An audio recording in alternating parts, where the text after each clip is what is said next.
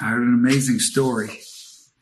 In April 2016, in Orlando, Florida,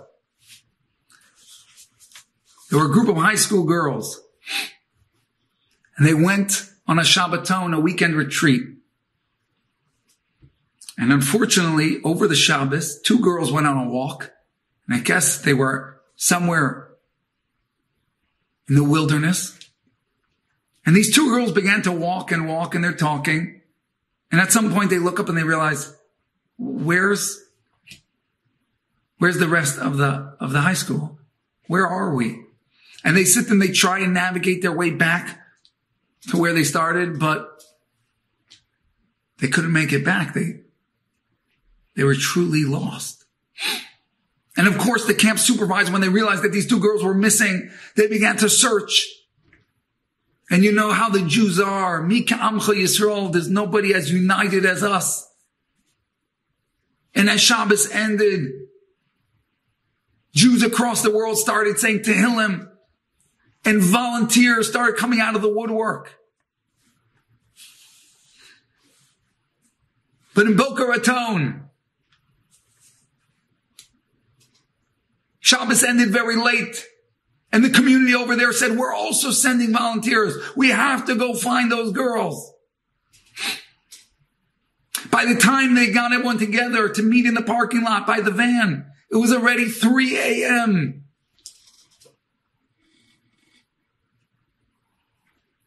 And as they're loading and going into the van, all of a sudden another van pulls up.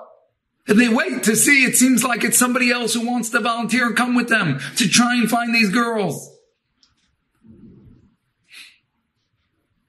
And out of the van comes a man who is handicapped. And he pulls himself into a wheelchair.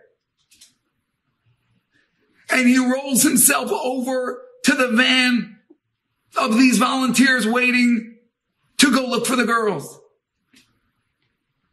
And of course, they're sitting there and they're thinking, he can't help. And they step forward to approach him. They start, I'm so sorry. I wish we could take you, but this man is just not handicap accessible. It's not meant for, and he stops them. And he says, I know that there is no way I could come with you. There is no way I could look for these girls. He said, but when I heard that these 2 girls were missing, I said, we must find them. But I can't. He said, but I can't go. But then I will wheel myself up to the van that is going, because that at least is as far as I can go to find them.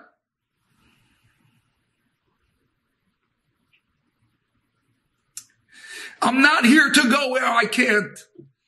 I came to go as far as I can.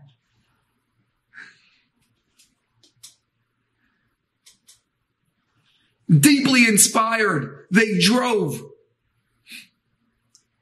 They searched that night.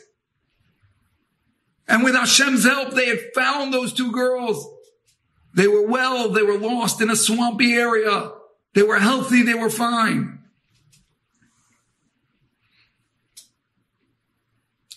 And you'll say that it was the volunteers that made it out into that swamp that found those girls. I say I'm not sure.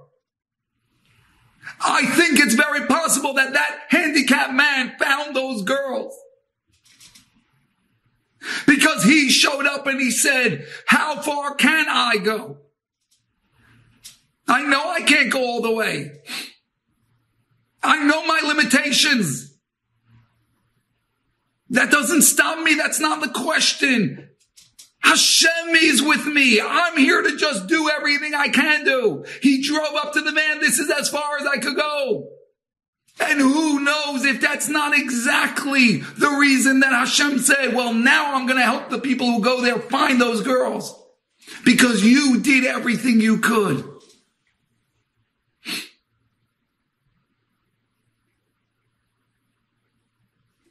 You went as far as you could. I'll take it from here. But you can't. You can't. We can. Hashem tells every one of us, you can't, but we can. Let's do it together. Take a step forward.